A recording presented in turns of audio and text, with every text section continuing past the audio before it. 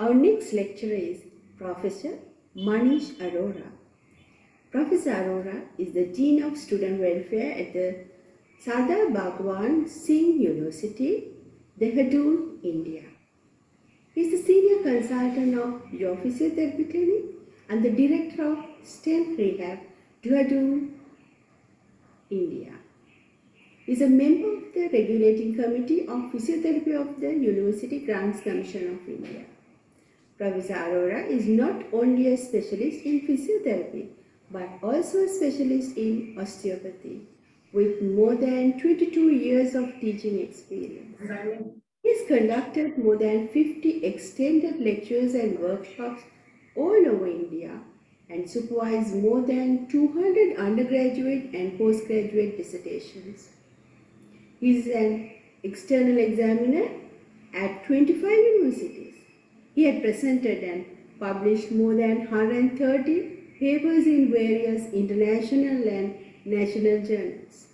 Professor Arora, a specialist in manual therapy, developed new concepts like dry needling in magnetic release and rapid manual scans for muscle dysfunction. He was rewarded with 6 national level awards, including the Physio Ratan, Jewel of Physiotherapy, and the Best Academician Award. Without further ado, I cordially invite Professor Maneesh Arora to deliver his lecture on drop table technique and osteopathic manipulation therapy for knee osteoarthritis.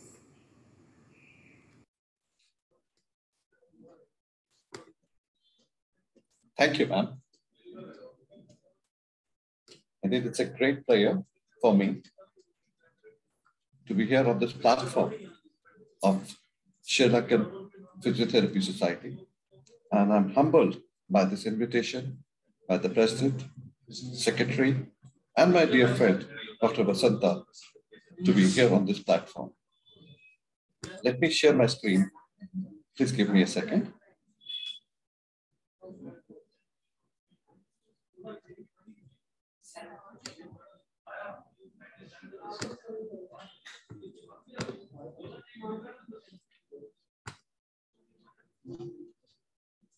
I hope you're able to see my screen. Yes, sir. We were able to see. Thanks a lot. I'm going to talk about the manipulative therapy in osteoarthritis. It may be a little out of the box thinking in terms of what we physios have been doing all these years. But then everything adds to our abilities.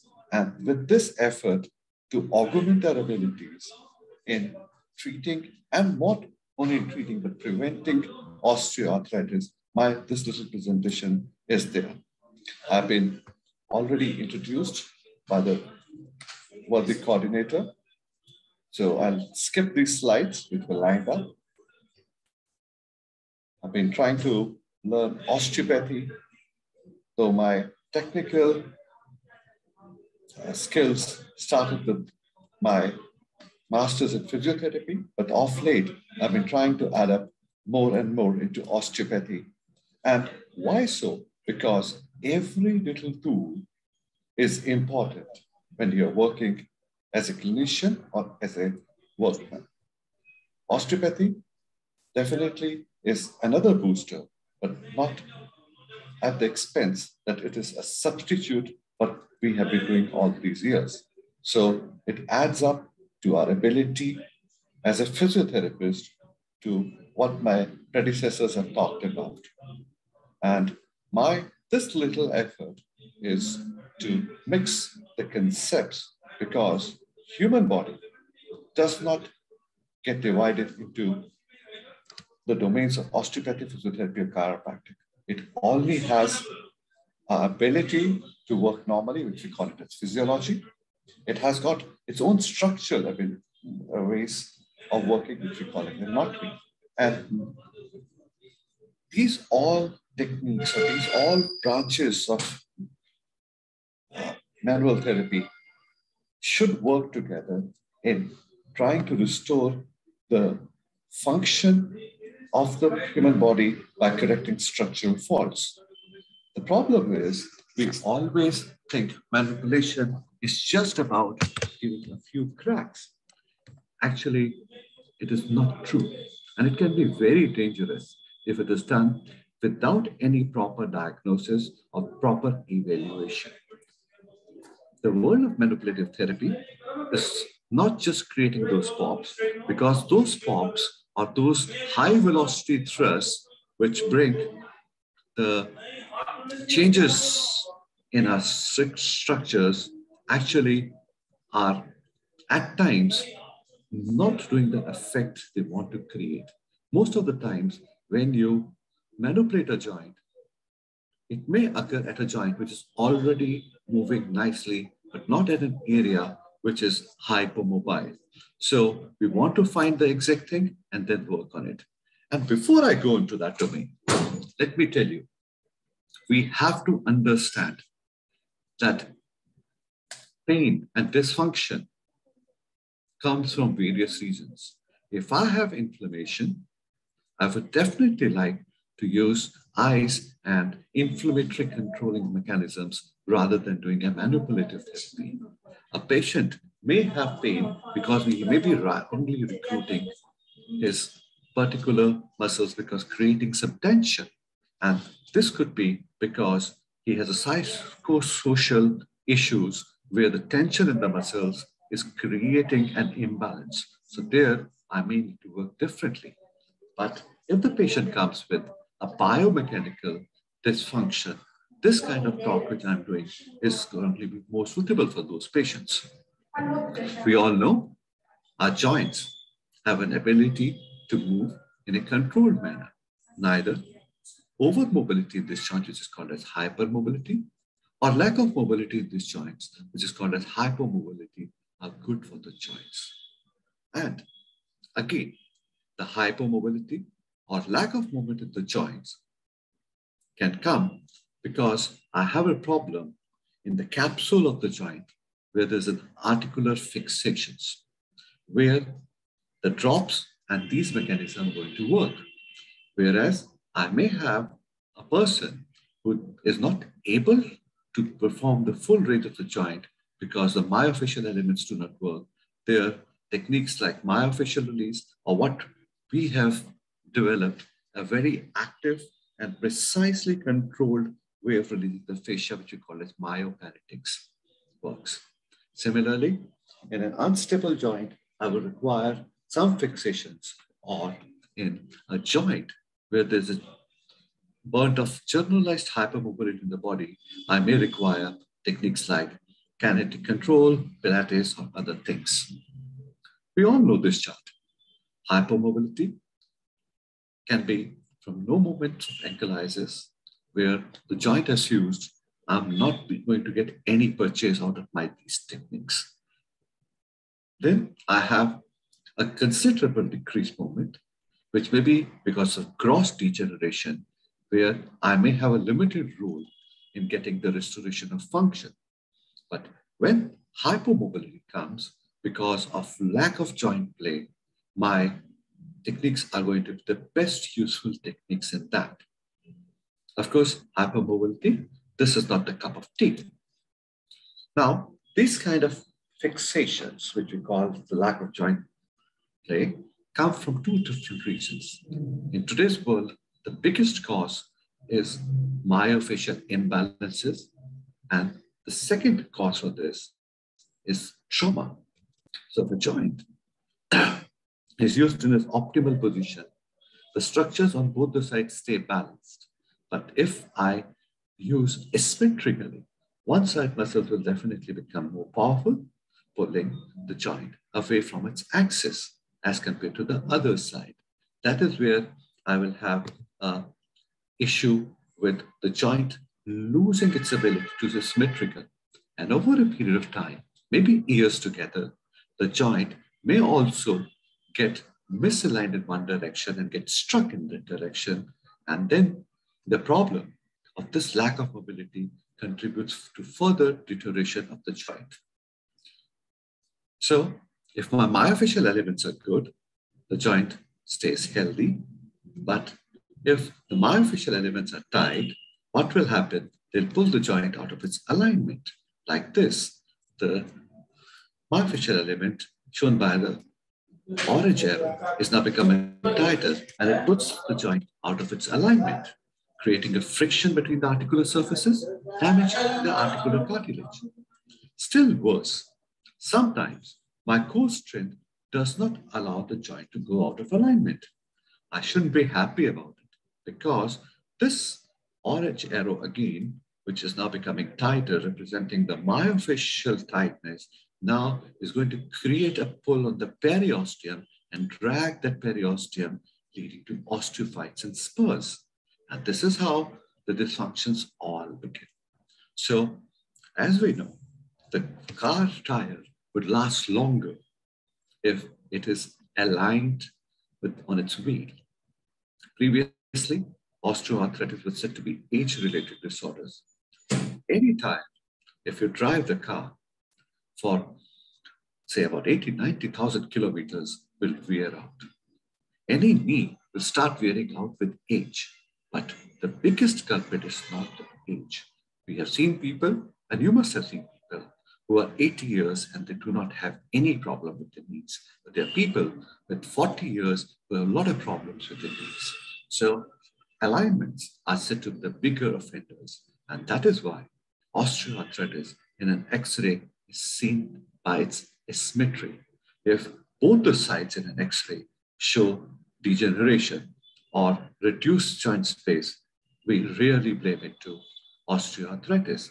A bilateral reduction in space, maybe because of rheumatoid arthritis, where the penis encroaches this thing. But in osteoarthritis, normally it's a one side more than the other. So why this degeneration will occur?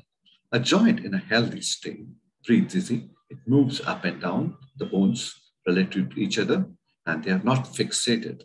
Now, such a joint has good synovial sweeps so that the little damage which may occur is easily repaired because the nutrition comes from the synovial movements. But when the joint gets misaligned and it goes into the plastic zone, as said by White and Punjabi, rather than staying in its elastic zone, it gets struck. So not only the joint has a poor alignment where there's a rubbing of one area, but the lack of synovial sweep makes the joint less able to repair itself. And this is where the problem begins.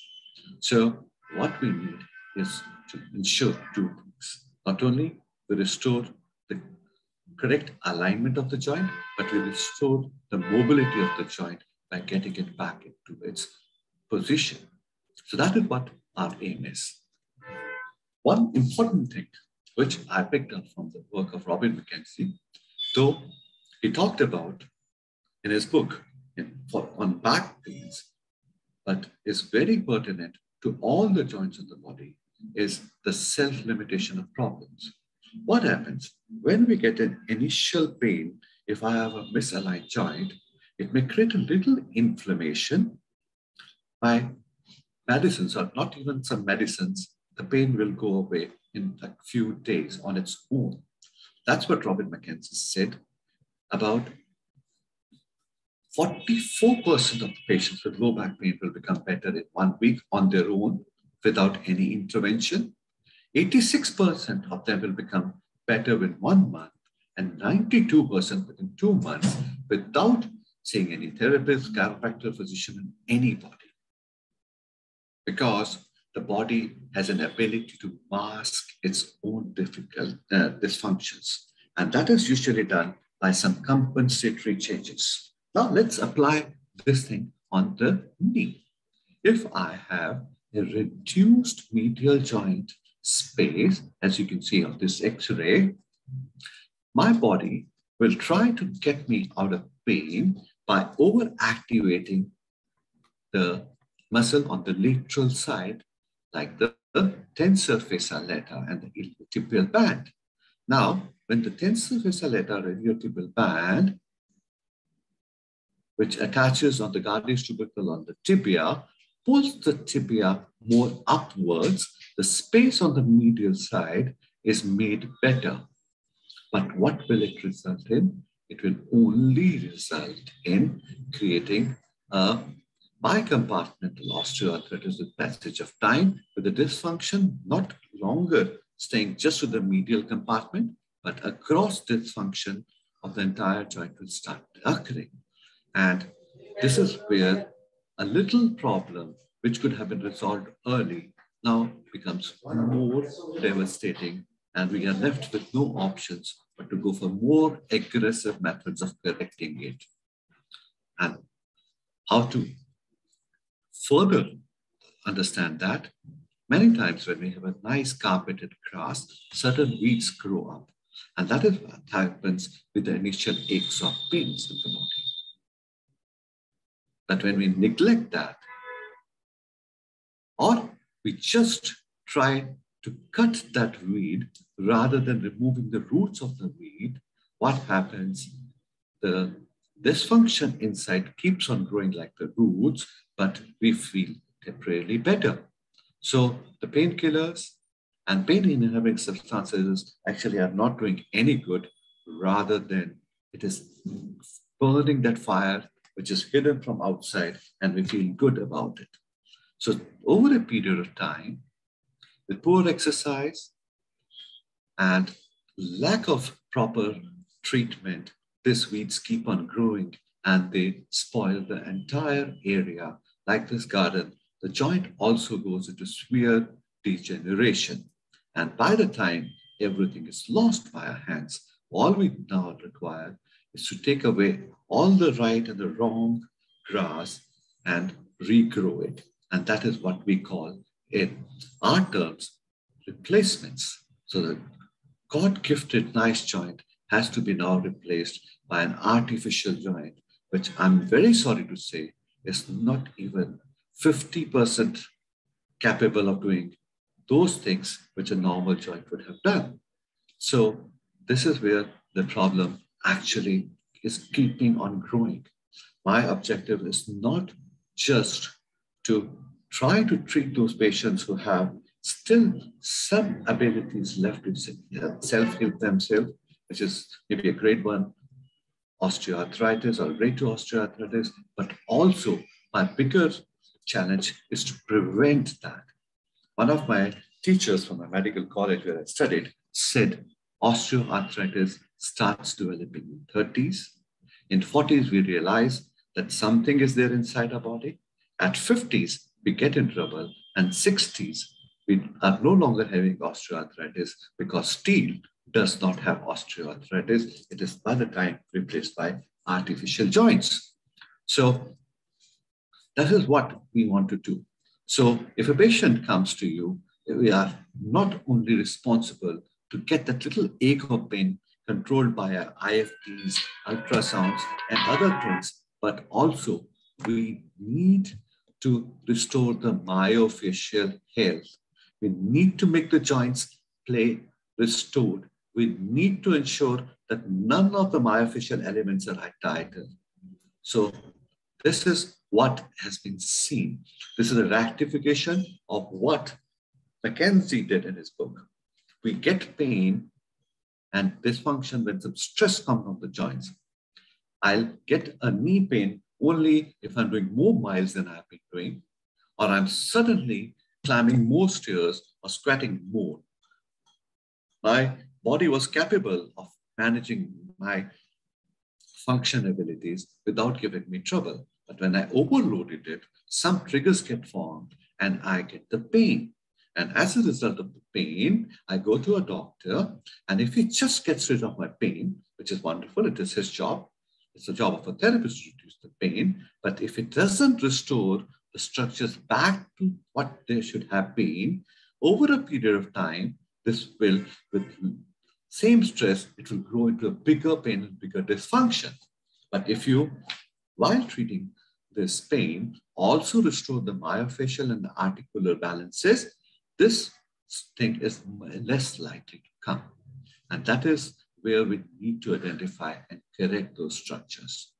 Our objective is not just to restore the increased pain back to normal, but also get the joint perfectly aligned and suited so both the function is restored and the pain is brought to normalcy.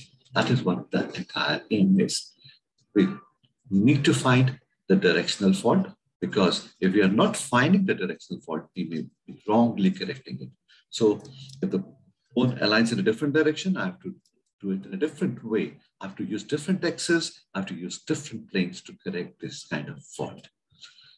Now, I have very many options I have options which probably a good manipulative therapist or a chiropractor would do, which is a joint manipulation.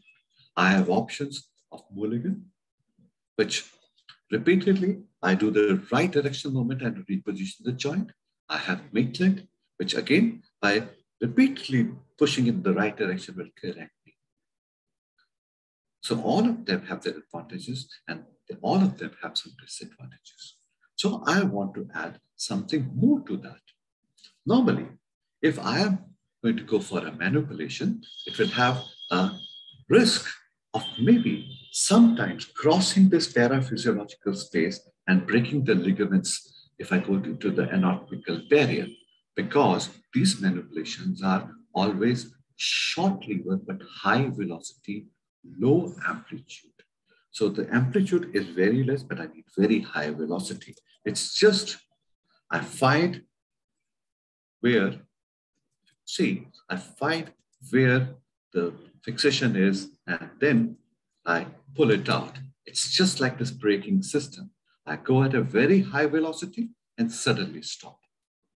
So the advantage of this manipulation is that in a very quick manner, rather than multiple repetition sessions, which are required in mid-length, I get the joint restored back to its normal position. But the danger is, if my brakes are not applied on time like this, I may have an accident.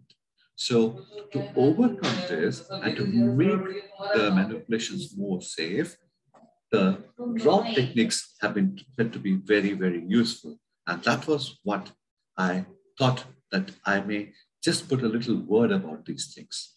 These drop techniques can be easily learned, are more safer and more surer, because this is what can happen with the manipulation.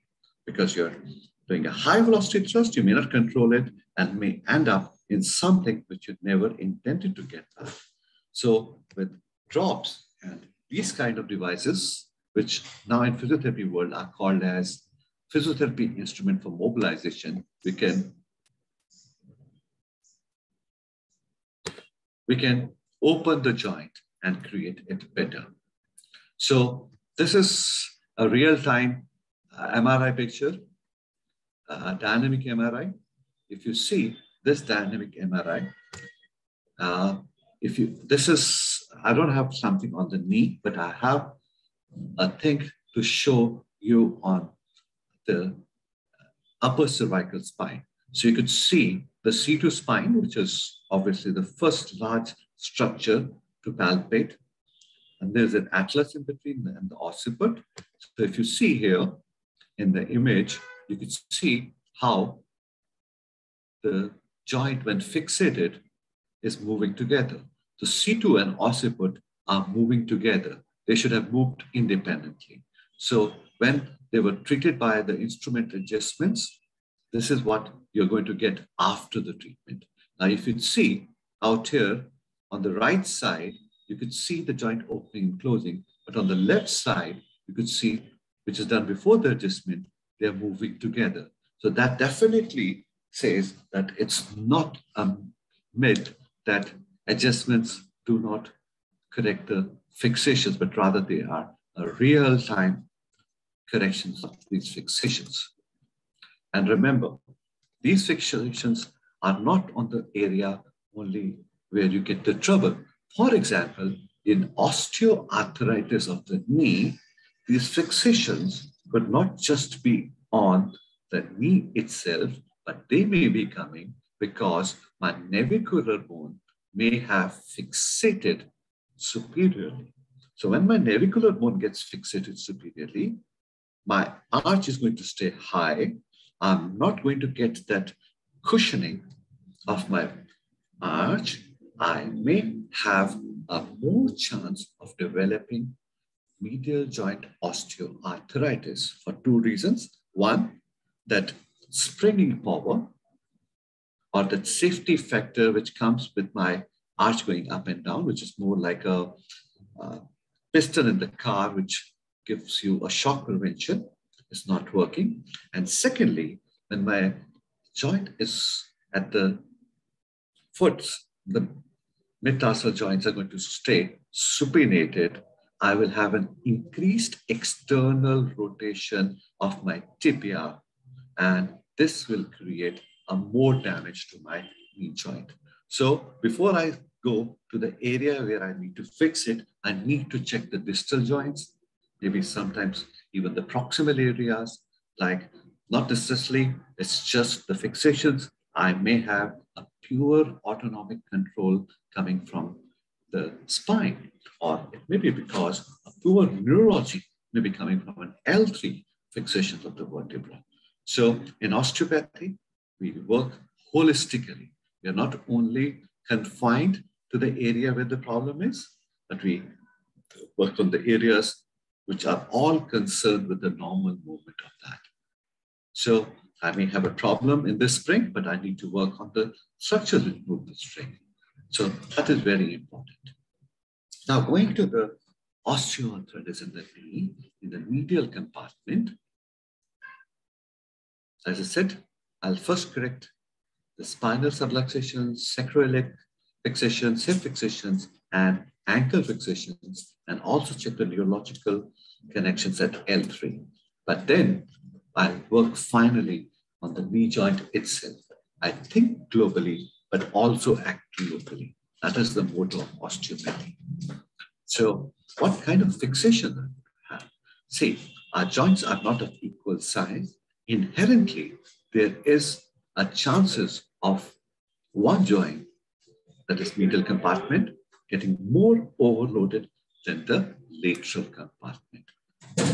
Why so? Because we wanted a knee to get locked when we stand. The sizes were unequal, and there's always a coupled motion in the knee of rotation, which occurs with flexion and extension. And that is why we have three kinds of common misalignments in medial compartment of osteoarthritis, which is more done with genu varum. So I'm going to have more likely laterally fixated tibia, externally fixated tibia, and posteriorly fixated tibia. If you see, this is an X-ray on the figure 2 of a patient who is having a medial joint osteoarthritis. You could see the tibia is tending to move laterally. It tends to go externally rotated, and it tends to move posteriorly because most of the time our posterior structures like the medial hamstring, the gastrocnemius, they tend to be more overworking. So we tend to get these kind of things. And this is not just the belief of osteopaths, but if you have read Brian Mulligan, it says for medial knee pain, you have to glide the tibia medially. That means the tibia in most of these degenerative osteoarthritis cases is shifting laterally. So we need to identify first. My previous speaker said one wonderful thing. Every individual is different. We cannot have preset protocols. We need to tailorize. So we need to find the faults and we need to correct the faults. I need to find if this external rotation of tibia is there or not. We need to verify by biomechanical marking, motion joint play. I have to check if my joint is externally struck, it will not easily move in the medial direction. It can be seen with the Q angle, can increase the crepitus, and I need to find it. Once I find it, I will correct it either by using Mulligan, Maitland, high velocity thrust as seen in this image, or by these drops. So how these drops are being done, you can see on this little video. Now if you see, this, if it is externally struck, I've used one little drop here. I need not to have two drops. I can only do with one of these drops. But since I'm not in my home place and I have to do it this outside, I didn't have a appropriate size in terms of thickness, a wooden piece or something which I could keep it here. So if I don't keep something below the femur, that can create a little hyper extension of the knee when I'm trying to twist. So I need one little block of wood, maybe a couple of books to stabilize this femur. Then, once I've done this, I keep this drop loaded. Now, the drop is loaded by a lever, which you can see here, and the weight in the drop is adjusted by the black round knob. So I find the fall, and once I have found I want to do it, I thrust it in this drop piece.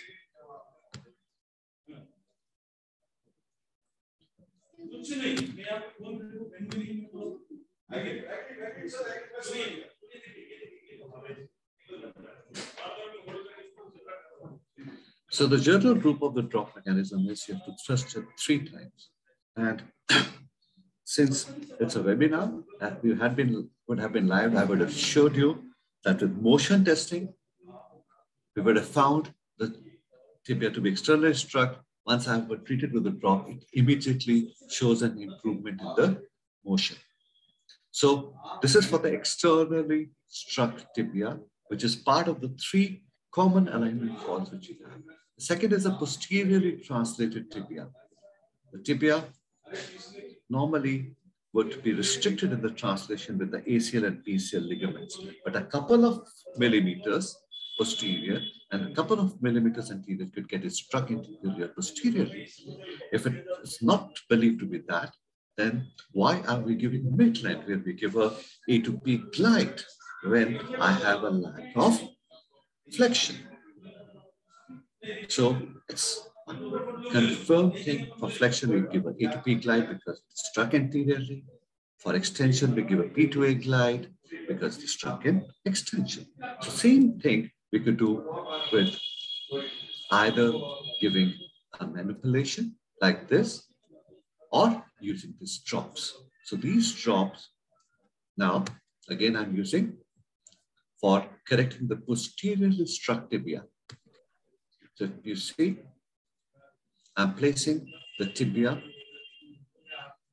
on the drop, and the upper side is not fixated because on the drop, I drop my hand on tibia, which is going anteriorly, only by thrusting the femur posteriorly. So if my femur is thrusted posteriorly, automatically it will create an anterior directional pull on the tibia. So this is how I correct it. And then, very important but not the last thing could be a correction of a laterally struck tibia. So if tibia is struck laterally, it will still create and maintain the fault. So how will I manage this? I can give manipulation here. I can use mulligan, as I said, or I can give thrusts in various directions, or I place the patient in a sideline position and try to achieve the drop.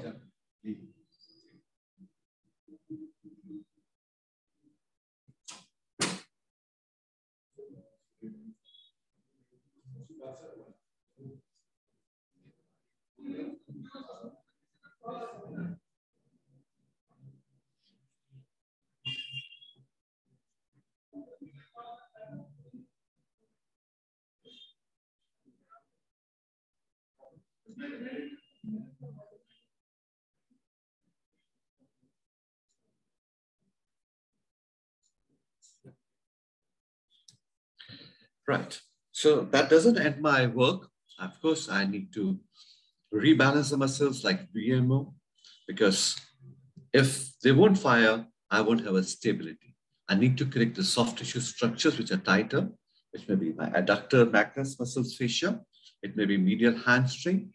I need to recruit the right kind of muscles. I need to reset my neural firing, which has a feed-forward mechanism where the stabilizers are recruited before that. For that, I have to do the right kind of exercises. So once I realign the joint, I balance the structures, I'm 100% sure I'm not only going to treat some of the patients with early to moderate osteoarthritis, but in many patients, we have been trying to eliminate the chances of getting osteoarthritis later. So I jokingly say to my patient, your knees cost you 3 lakhs and they are not even as good as the original ones. A car tire only costs you about 3,000 rupees, so or 4,000 rupees. So you go and get your car tire wheels aligned when they are even normal.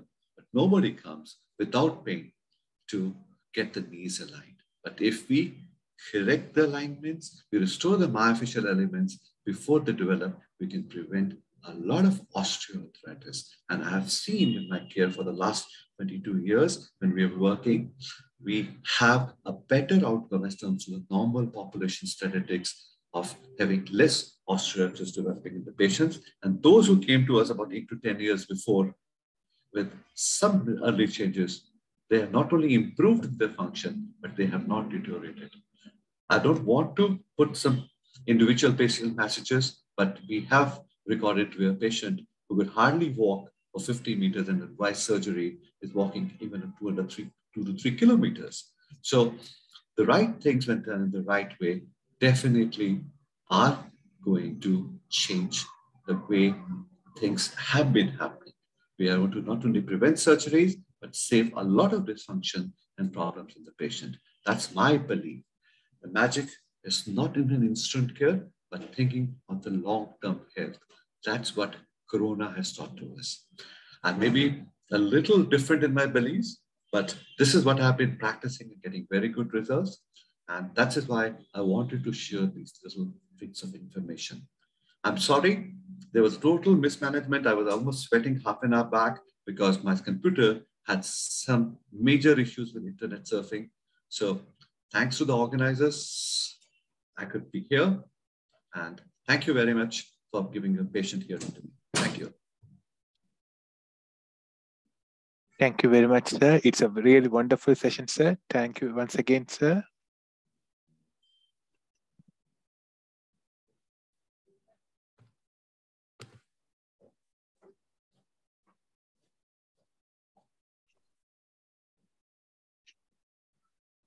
Meanwhile, if you have any clarifications or questions, you can type on the chat box so we can ask our sir.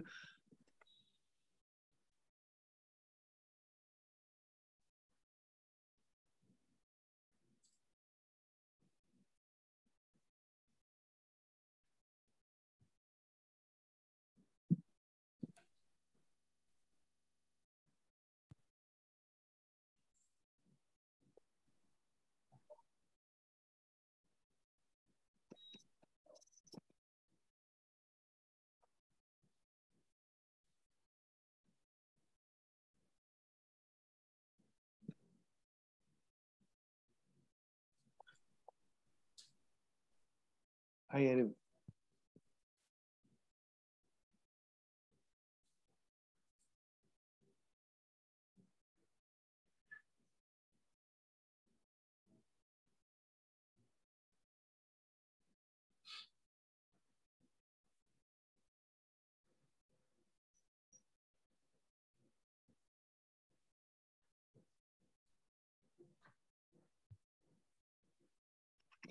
If you have any doubts, please use the chat box and you can ask questions.